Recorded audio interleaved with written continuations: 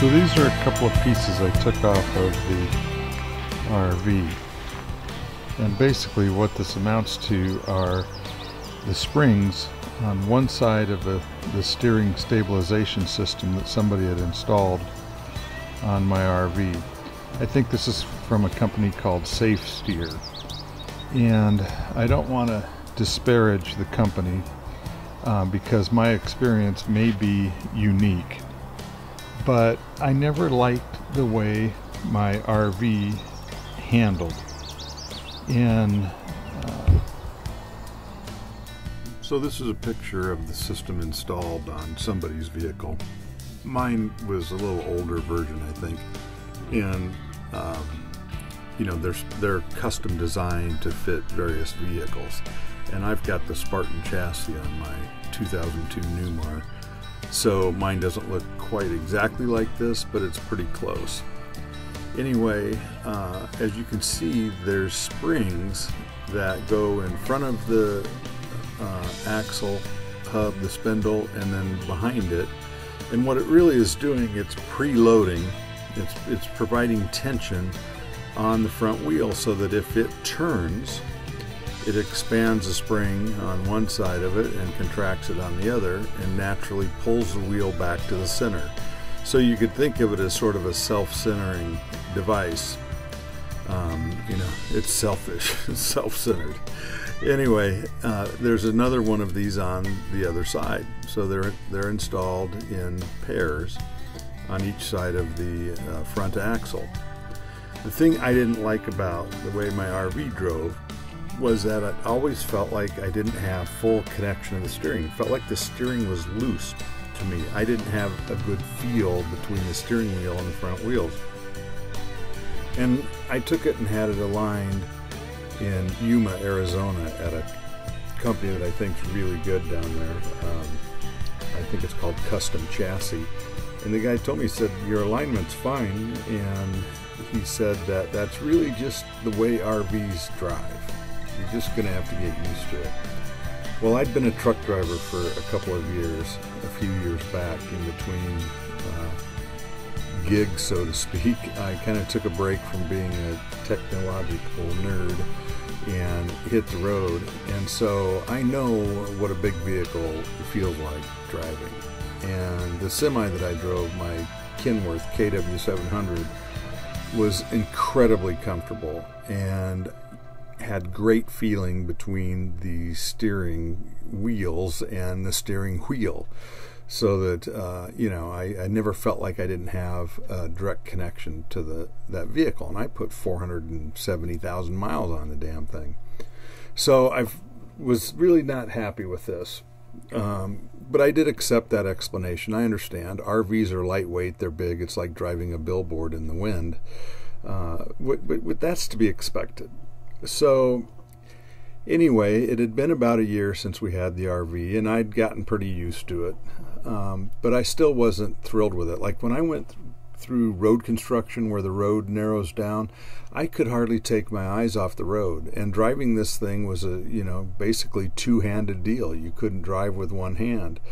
And, you know, normally you can look in the mirrors and glance around even though you're going through some narrow thing. But in this case with our RV and the lack of feel in the steering, you know, it just was uncomfortable. So we were coming out of Iowa, and I made a fairly sharp left turn as we left the campground, and I heard sort of a rubbing sound, and had never heard that before.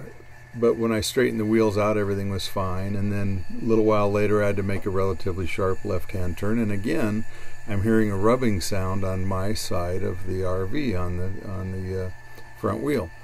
So we stopped and looked, and there was a little piece hanging down underneath with a spring on it. And I had seen this underneath there before, and I thought it was part of the Spartan chassis. But it turns out that this is an add-on from the SteerSafe company, that somebody didn't like the way the RV drove, apparently, and added this product to supposedly improve it. So I stopped at Love's and had the guy look at it at the tire shop, And he explained to me what the device was. He'd seen them before. He wouldn't be able to get the part easily for me, and their rules wouldn't allow him to just remove it for me because it's already on there. But he suggested a shop that would do it right there in town. I forget the town we were in, a small town in Iowa. So I went to a shop there, and the guy charged me $10 to take that thing off, which I thought was incredible because you can't hardly get anything done for $10 nowadays. I kicked in some extra for their beer fund. But immediately, the RV felt better driving down the road. So the first chance I got, I took the other side off, and those are the springs that I pictured there on the picnic table. And then I had to drive to Milwaukee, and the RV feels fantastic. I have the exact feel I would expect between my steering wheel and the steering tires, the steers, the front wheels. So here's what I think is going on and why this was so uncomfortable for me. Because these RVs have power steering, when you start to turn, the hydraulics kick in and turn the wheels for you. With the springs on there, what I believe was happening was that the hydraulic pressure wasn't enough to begin to turn the wheels until you turn the steering wheel just a little bit further, which to me translated into loose steering and lack of the feel I expected between the steering wheel and the tires. And removing these springs, and then I look back at some other handling issues that I didn't like about it. Removing these springs immediately, instantaneously cleared that up. And I'm thinking, God, I drove 20,000 miles last year with this uncomfortable feeling that I didn't need. I actually looked forward to days when the wind was blowing because keeping tension on the steering wheel actually made it feel like I had more control.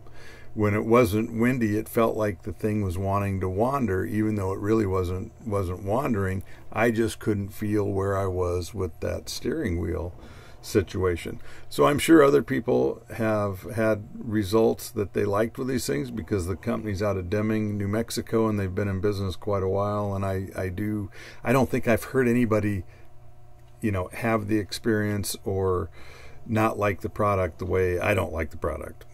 I wouldn't put anything on my steering other than what the manufacturer recommended unless I had some major flaw in it. Because as far as I'm concerned, somebody paid money to make the RV handle poorly. Anyway, that's my experience. Talk to you later.